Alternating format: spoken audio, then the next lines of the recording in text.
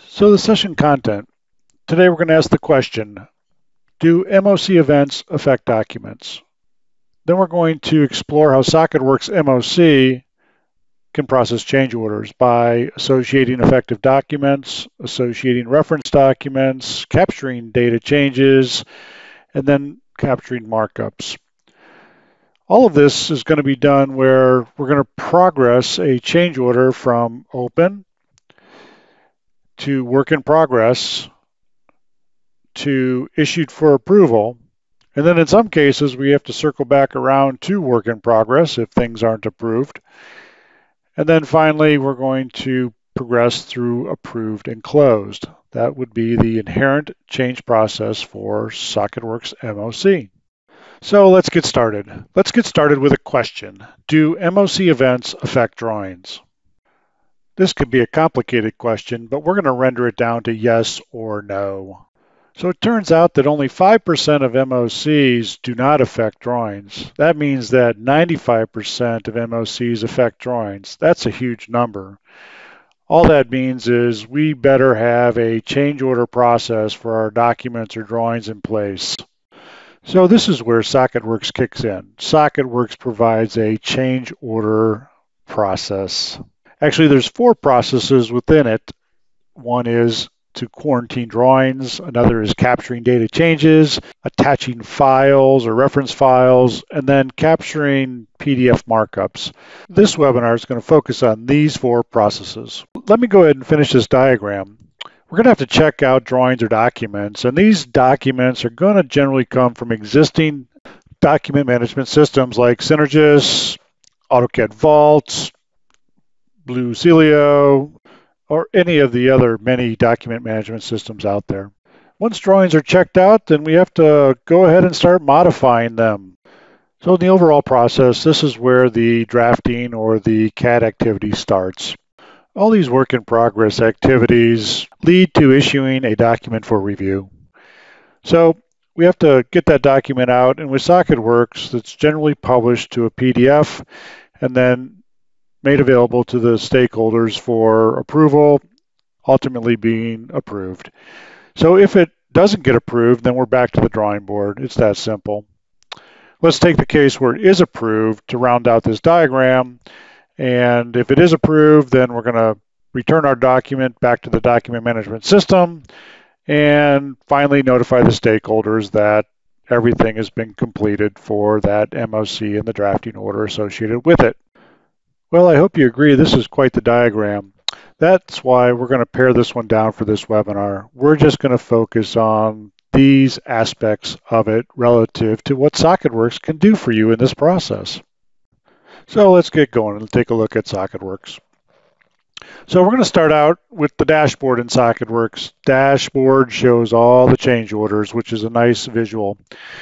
Once I'm in SOCKETWorx and I land on the dashboard here, I see the record counts, but there's also another tab on the top for the MOC system. Here we can see all connections or toggle to a particular connection or database to see all of the MOCs or change orders that are currently taking place within our system. This is a good overview, but let's take a look at SOCKETWorx MOC. This is where I get a list of all the change orders and can go process them. So in the left-hand navigation, click on Management of Change. I already have another browser tab open, so I'm just going to click over to the other browser tab. Once in the document change order screen, a good place to focus is up on the top in the control header where there are numerous predefined filters for all the different stages that the MOC process contains. Let me just focus on the open section for now so we can go to work. So the first step is to create a new change order. Up on the top in the control header is a plus sign, and that is where we can add a new order.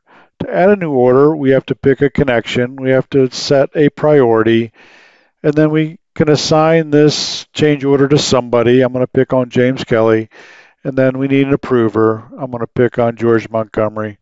So moving on from the drop downs, the next field that we have to enter into the system is the MOC number. This MOC number generally is not coming from SOCKETWorx, but it could. Same for the ECN number, the Engineering Change Notice number. Also, it's very good to put in a description. This description is visible within the table for all of the change orders, so you can get a good sense of what a particular change order is all about. Next is the comments field. Comments are comments. If you enter comments, they're going to be visible under the information flyout. Just some more information to garner if you're doing a little bit of research on a particular change order. Okay, just 2 more fields to go, but actually 1 is all I'm going to put in right now, and that's the estimated hours. All right, let's go ahead and save this, and this is going to create our first change order. And there it is, top of the list, 2020-002. Now every record has a bunch of record controls. Here I'm going to click on the information button. This exposes the right-hand flyout. Here we have a number of other controls, including commenting. You can add a comment to exchange information about this particular change order. All the comments stay with the change order and are captured over time. So you can add a comment, your friends can add a comment. You want to come in here and add comments as needed to document the history on this change order. Okay, let's continue. I'm going to apply all these changes and then close the right-hand flyout. The next thing that I want to focus on are some of the procedures. The first procedure is associating primary documents. This is probably the most important step in the process. So we want to find the record control with the plus sign for selecting primary documents. Once you select or choose that button, then you're going to get a dialog box to attach drawings or documents to your MOC. I'm going to pray on P&ID 1200. After applying documents, we have reached a very important step in the process, and that is, can I move this MOC forward or not? The document orders have a progress button at the record control level to progress them from open to work in progress. Red buttons indicate they can't be progressed, and green means they can. So what controls the color of these buttons and the permission to move forward? Well, let's take a look. I have a green button here, so how do I make it red so I can't progress? Well, I'm going to go add another document, or in this case, a drawing. I'm going to go pick on P&ID 1300. I'm picking on 1300 because I know it is involved with another change order. If we look over to the right here, I see blocking issues. I have another change order that involves 1300. It is blocking me from moving forward. If I remove 1300, I'm going to see my button turn back to green, which allows me to move forward. None of the attached or associated primary documents are involved with another change order, so that allows me to go to work on them. All right, well, that's the end of the first procedure, associating primary documents. Let's move on to the second procedure, attaching reference files. With every change order, there seems to be reference files, whether they be markups or Word documents or descriptions. SOCKETWorx at the record control level provides the ability to upload auxiliary files. So I start the process by clicking on the select MOC file and then browse to a file. Here I have a PDF to upload. Once that's completed, just click on the upload button and this will attach the reference files to change orders. Well, that's it. That's all there is to attaching files to change orders. Let's move on to the next procedure, procedure number 3, and that is associating markups to our change orders. Well, SOCKETWorx has a PDF viewer. This becomes very powerful because it has the ability to do markups within that viewer. Let me go ahead and open up P&ID 1200 here in the viewer. Once it's open, I have the ability to apply markups to this document. On the right-hand side, there's a flyout, the right-hand flyout, and here is where we have some record controls on comments. And one of the record controls is applying a change order to each and every markup. So let's see how this process works. So first I have to put a markup on. I'm already in markup mode, and I'm going to pray on this piping up here coming off this high pressure separator. And the first thing I'm going to do is just put a revision cloud around all of this instrumentation, which is the scope of the change order I'm working on. Well, there's just a little bit more involved here than a rev cloud can represent. So I'm going to go prey on the stamp library, and that's found in the control header. I'm going to drop in the instrument bubbles that are appropriate for this change order and continue with my markup detailing. I'm going to use this same instrument stamp over and over again. I need to place that next to each bubble which has a IO requirement associated with it. So let me just complete this step. So this is going to be a bit boring as I place some more instrument bubbles on, but need to get it done, and I'm going to use the markup tool to put as much fidelity into my markup as I need to. So I'm going to change up my markup tool here. I'm going to go ahead and put a little arrow here to relocate this pressure transmitter to the piping. I'll use the text to make a note on the markup to that effect. And really just working to round out the markup to put as much information as possible graphically. So let me switch from graphics to text and communicate. To do that, I'm going to pick on my primary markup, in this case is my rev cloud, extend the right-hand flyout, and go to work on the selected markup. It's all highlighted in orange here, so I can start putting in a reference piece of text. So it's important to put in a value here that people can recognize and understand. Next, I'm going to go ahead and apply the change order to this. So if I drop down the MOC header control, I can see that my change order is in that list. I can select all of the markups in this case and apply that change order to all the markups. This way they are all connected to the change order, which was the procedure objective. Okay, well, I'm going to put a little bit more work into this by putting in some description for the CAD operator and others to see relative to this markup. Let me go ahead and just finish up this text, and then we'll move on to the next step. All right, let's close our flyout and then continue on to the next procedure. But before we go to the next procedure, at this point, we have to go to step number 2, and that is progressing our change order to work in progress. So let's get started with that. So my first step is to go back to the change order screen, and then find my change order, and then click on the record control to advance the status.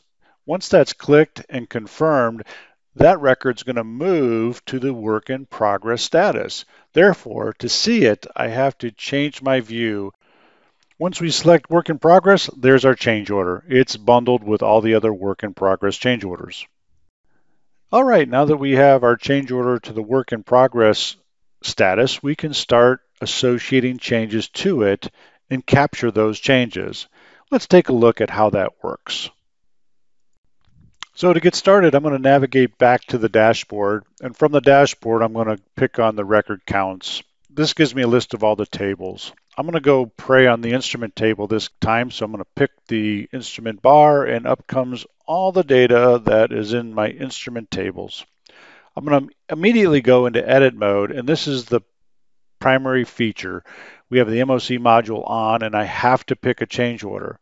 Once I pick a change order and I click select, SOCKETWorx is doing is just presenting the data that's associated with that change order. In this case, it's just presenting all of the data that's associated with P&ID 1200 because it is the only primary document that is in the change order.